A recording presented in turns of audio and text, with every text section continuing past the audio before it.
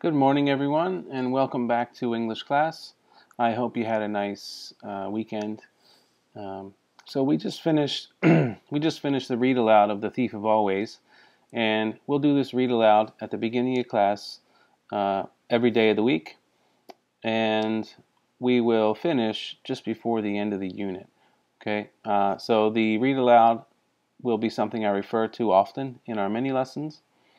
And it's something that I encourage you to read on your own at home, and I'll be giving you some more information about that in a little bit. Um, First, let's talk about what the fantasy genre really is.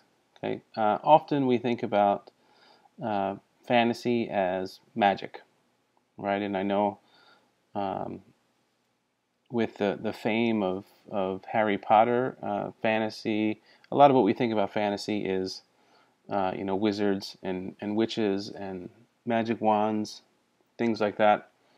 Also, things like werewolves and vampires, um, and also Ratlin Rhino over here. So I made a new version of him.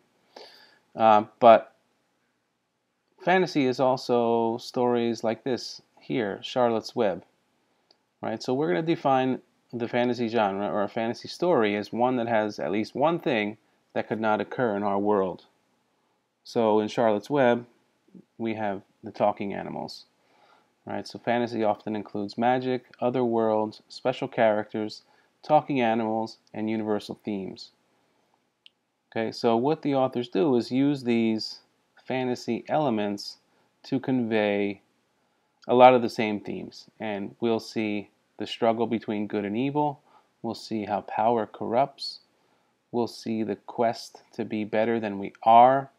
And we'll also see how even the smallest of us can affect what happens in the world. And often what we see in fantasy is that the fate of the entire world kind of rests on the shoulders of the main character and the choices they make. Okay, so these are some things just about the genre. Now for us and you, as you get into your books today, we need to think back to the beginning of the year when we talked about what to do when we start a book. So our goal today is to read closely at the start of a book, asking, what kind of place is this? And we're going to look for clues about the setting and magical elements using the cover, blurbs, and details from the beginning of the text. So here I have the cover of The Thief of Always. And it looks kind of nice on top and horrible on the bottom. I see the author's name and this big house. It looks like a wooden house. It's got some creepy windows, and it looks like it's emitting a yellow light. I see a stairway that goes down into like a forest that turns into this kind of demon's face with a big smile and big teeth. Okay, then I have the title, The Thief of Always, and a fable. So as the reader, I'm thinking there's some kind of demon in the woods. There is a house. Things are going to go on in this house. I'm not real sure what. I don't know if they're good or bad. It doesn't look like it's super scary, but I'm not sure. Okay, so as the reader, I've got these ideas in my head about what I might expect just from the cover. So now I'm going to look on the first few pages, and I see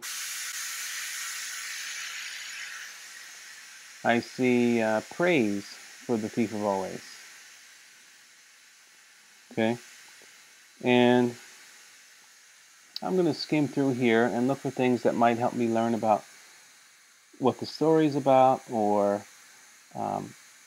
characters in the story, anything that'll help me get some ideas in my head about what to expect. Okay, so when I look here, I see disturbing, intriguing, refreshingly comic.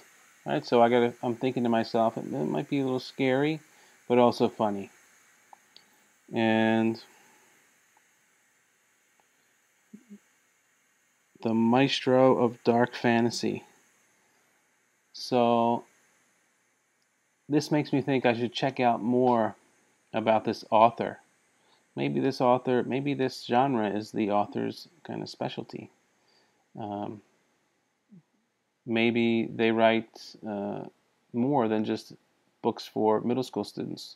So maybe I'll look into the author and see what he's like. If I skim through and keep going, swift and vigorously told. Okay, so this makes me think I can expect action right away. I keep looking here. Here it says, The Thief of Always is a lean fable for readers of all ages dealing with the taking of magic and the giving it back. It's pretty wonderful. All right, so here I got some ideas about something in the plot. So the taking of magic and giving it back. So I'm going to remember this, and as I read, I'm going to be looking for things that connect to this idea. So the next page, I have this guy here. He's the guy from the cover. Looks kind of scary. Looks like he's jumping. And then we get into the book. So what I'm going to do, and what I'd like to see you do today as you read, is use this kind of T-chart to track what you learn about the setting and what you learn about magic in your story. Okay, just like that. Okay, so as I read, I'm going to be trying to fill this in, and I'm paying attention to the details because I know they're important. I know that everything an author does is intentional. So let's try the first page together. Okay. The great gray beast, February, had eaten Harvey Swick alive. Here he was, buried in the belly of that smothering month, wondering if he would ever find his way through the cold coils that lay between here and Easter. So, I gotta say, that's a exciting way to start a book. The main character has been eaten alive by the month of February. Okay, so I'm gonna write February down here so I know when it is. And I'm thinking to myself, what are my Februarys like? They're usually cold. It's gray outside. Maybe some snow, maybe some rain, maybe a mix of it. It's just generally unpleasant. Okay, so that's how we start. He didn't think much of his chances. More than likely he'd become so bored as the hours crawled by that one day he'd simply forget to breathe. Then maybe people would wonder why such a fine young lad had perished in his prime. It would become a celebrated mystery, which wouldn't be solved until some great detective decided to recreate a day in Harvey's life. Then and only then would the grim truth be discovered. The detective would first follow Harvey's route to school every morning, trekking through the dismal streets. Then he'd sit at Harvey's desk and listen to the pitiful drone of the history teacher and the science teacher, and wonder how the heroic boy had managed to keep his eyes open.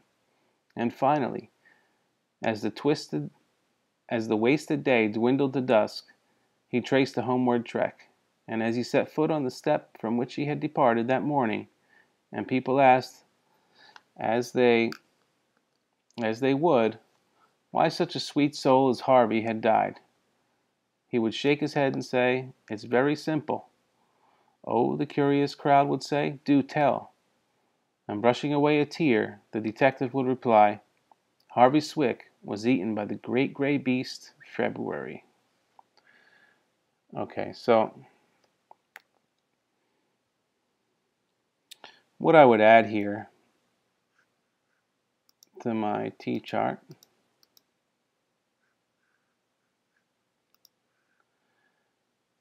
is it's February. Harvey is our main character. Harvey. Or he's a character. We don't know if he's the main character yet. He's Harvey Swick. And he is bored out of his mind. He's bored out of his mind. He's thinking of ways that boredom can actually kill him. So as I read through, I'm going to keep building this chart, and that's what I'd like to see you do today. And then when we have the share at the end of class, these are ideas that you can share with your book club. Okay, so I will see you in conferences.